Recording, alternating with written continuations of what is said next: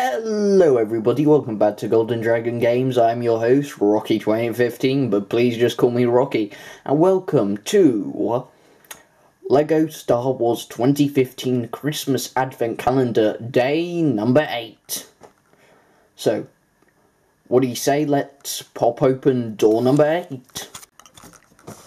Okay everybody, now we're at the close-up view. Let's open day number 8, which hopefully won't be too hard to open, but I can feel my finger already breaking, and it's an Ewok. Ladies and gentlemen, my prediction from yesterday came true of it being a Ewok, because for the past 2 days in a row we have got 2 Ewok builds, and yeah, it's Ewok, so I'm glad that prediction came true. But anyway, let's get this one out of his bag and do a little 360, I guess.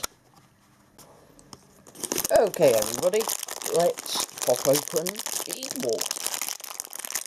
So, little question of the day. What has everybody's favourite video game of the year been?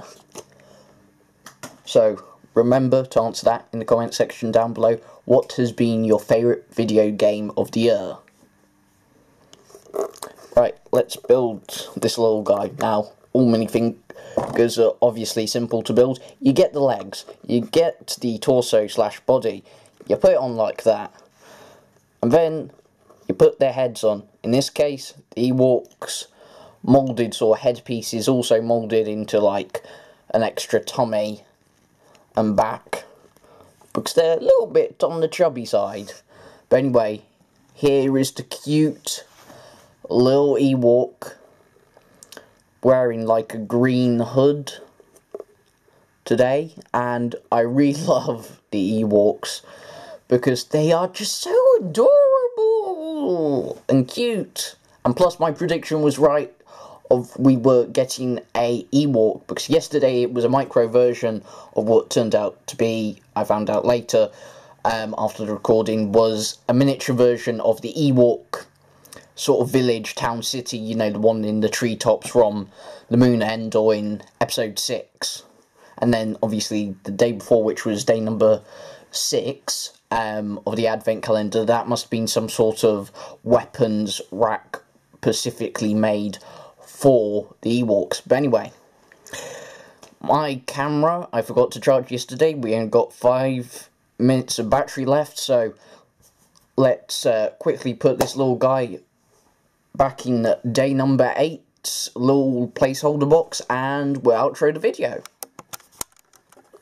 Okay everybody, let's put this little guy in here and hopefully he stands up. Unlike the Jawa, who has been repeatedly falling over, and if this one does the same, I might get those, you know, collectible minifigure stands, you know, the black ones with the 4 studs on, so they can properly stand on top of, because I've got plenty spare to use for minifigures. But anyway, thank you everybody so much for watching this video. And until next time, remember to leave a like, favourite, share, subscribe, comment, and remember, question of the day, what has been your favourite video game that you have played this year? So until next time, stay golden, stay frosty, and